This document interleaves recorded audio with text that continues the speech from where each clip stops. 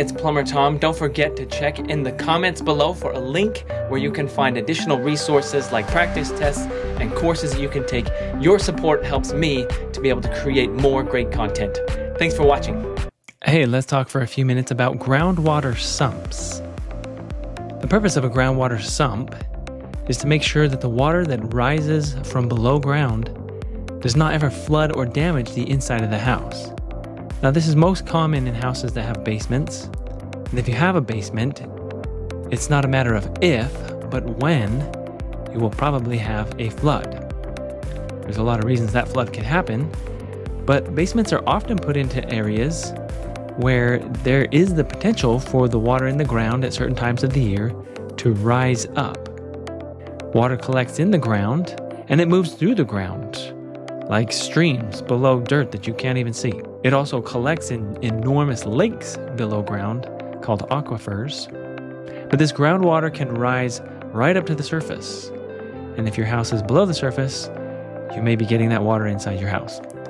So the purpose of a groundwater sump, including a pump, is to take that water as it comes and pump it away from the house so that you can keep the inside of the house dry. Certain times of the year, or in some places all year, you're going to have to be pumping that water just to keep the inside from being damaged. Now, there are certain components that go into a groundwater sump system. First of all, you're going to need a sump. A sump is basically just a pit, a hole in the floor. And to protect that hole from filling with mud or dirt or whatever, a sump is often going to have a tank that's dropped down into there. Now, this is similar to a sewage ejector where you have a sump and it's pushed down into the ground. It collects the waste and pumps it out. In this case, we're going to want to collect the water from the ground. So the tank itself should actually have holes in it so that the water from the ground can flow into the tank.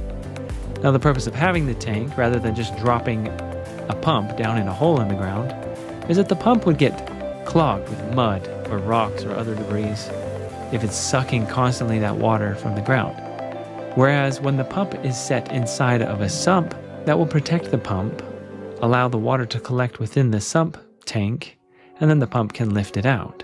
So it's important that the sump tank or pit that's put into that hole in the floor actually have holes in it so the water from the ground can seep into that, and then the pump can lift it out.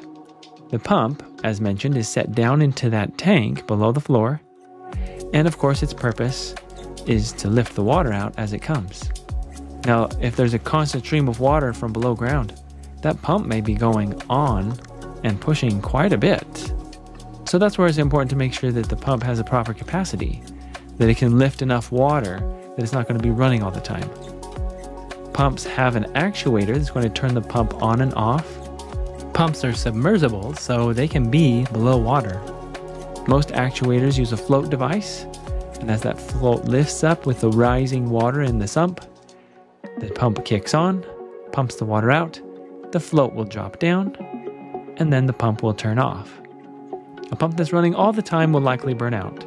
To keep the pump from burning out, we also install a check valve in the pipe that lifts the water away from the pump. The check valve keeps water that has already been pumped up a vertical piece of pipe from coming back down into the sump after the pump shuts off.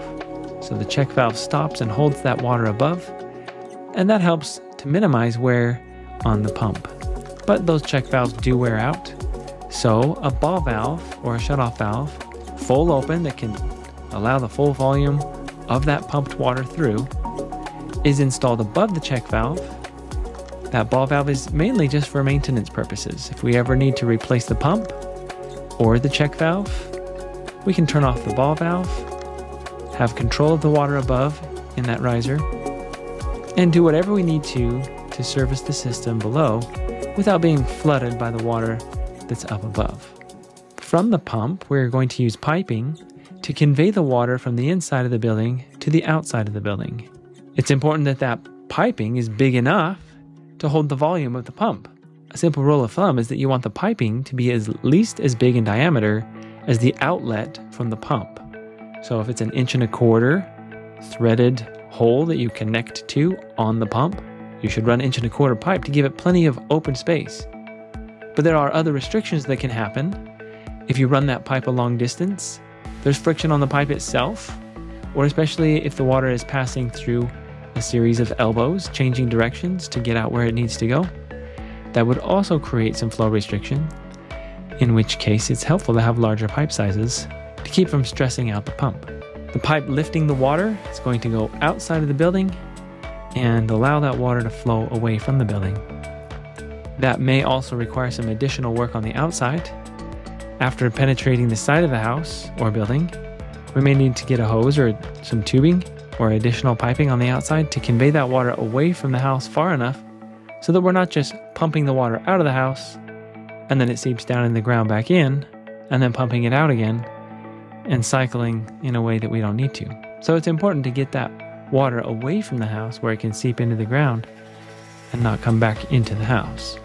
When it comes to the sump itself, you can purchase a manufactured sump tank that you sink down into the ground. And when I say sink into the ground, you're going to have to dig a hole deep enough, wide enough, big enough for that to be recessed into the floor.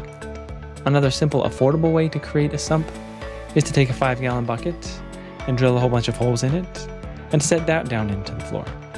Now, technically, that bucket is not large enough to qualify for a groundwater sump according to code, where they require 18-inch diameter and 24-inch depth. A 5-gallon bucket is a little bit smaller than that. A 5-gallon bucket is big enough to handle most of the pumps that would be used for a groundwater sump. And so this is one option. However, if you're trying to meet code requirements, you'll need something a little bit bigger. One disadvantage to using a 5-gallon bucket is that it may short cycle the pump, meaning the pump's coming on and off too frequently. The volume of that bucket is fairly small, so it can pump it out quickly and then shut off and then turn back on and shut off. One fix for that may be to put a lot of holes in the bucket so water can freely flow into it, hopefully without bringing in too much dirt or debris. Groundwater sumps are not required to have a covered or sealed sump, like a sewage ejector. Obviously with sewage, you want to keep the smell and all that awfulness down and sealed out of your living space. In this case, that's not really the case. You're just dealing with water in the floor. But it's a good idea to have a cover for that if possible so that things don't fall in the sump. At the same time, you want to be able to look into that sump and monitor water levels without getting too involved opening it up. So keep that in mind. Groundwater sumps come in a variety of sizes. One of the things you're going to want to check on is the horsepower capacity. How much can this pump handle? And you want to know gallons per minute.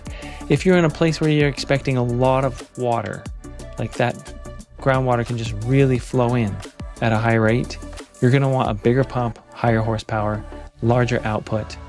If this is just for a backup or just in case, an emergency sump, you can go with the smaller size pumps and pipe sizes and be okay.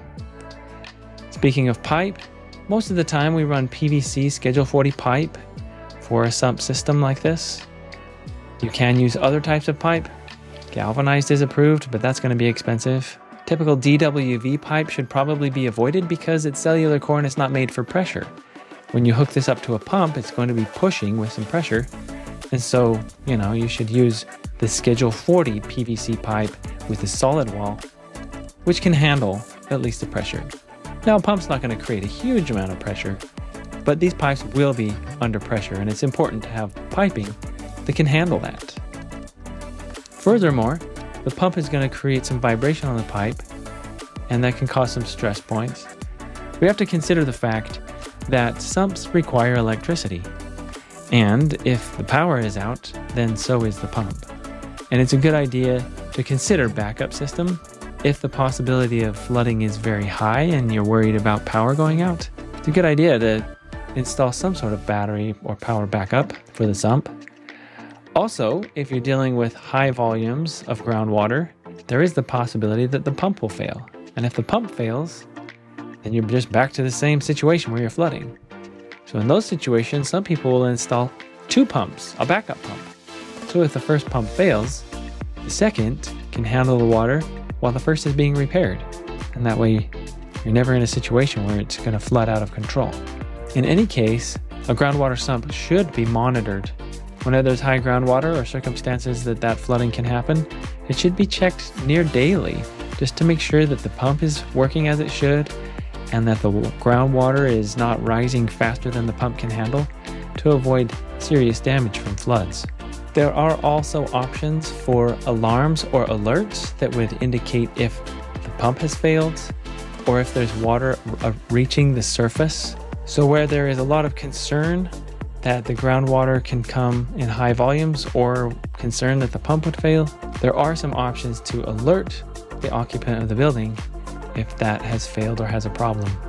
This video is intended to give a basic understanding of groundwater sumps. For specifics on code requirements, make sure to look at the International Plumbing Code, section 1113. Once you've installed a system, make sure that you take the time to test that. If there's not groundwater present, you can run a hose into the sump and just fill it with water, let it run, and make sure that the pump turns on and off as it should, and that the discharge pipe isn't leaking, and that it can handle the movement of that water in the future. Good luck as you install groundwater sumps.